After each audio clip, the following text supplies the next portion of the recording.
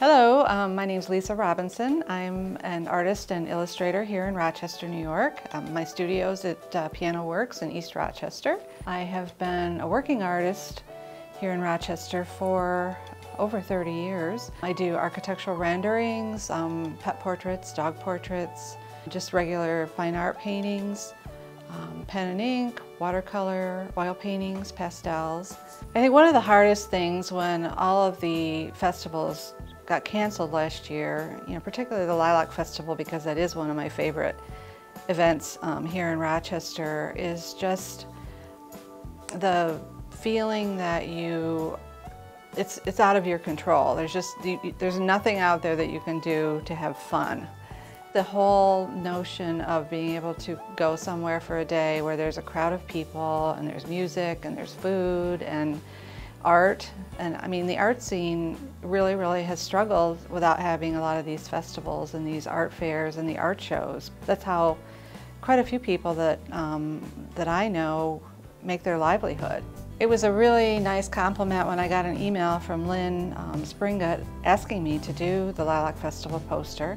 I started with just some, one with a vase and some really bright flowers, and then I turned into thinking about some more abstract sort of shapes of the lilacs and the colors.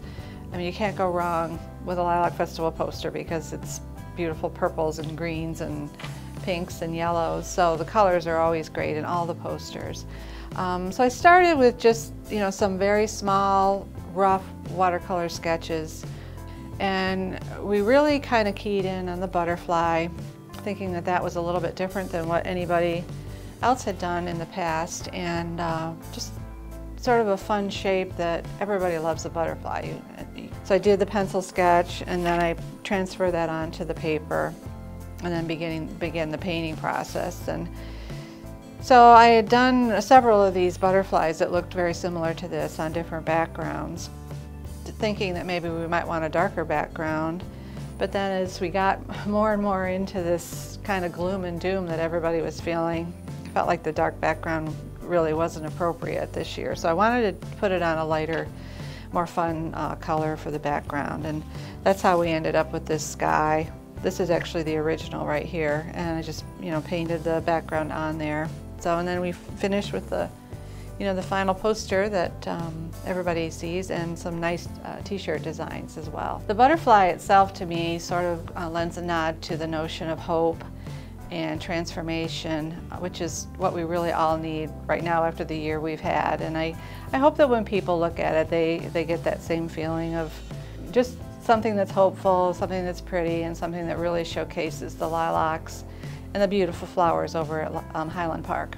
Probably one of my favorite parts of the Lilac Festival is, obviously just the park itself. It is such a gem here in Rochester to see. It starts early too. It starts in really April or early May, before the lilacs come out, with the cherries and the dogwoods and the magnolias certainly, and just watching people wander through with their kids and their dogs and soaking in that beautiful park that Frederick designed for us.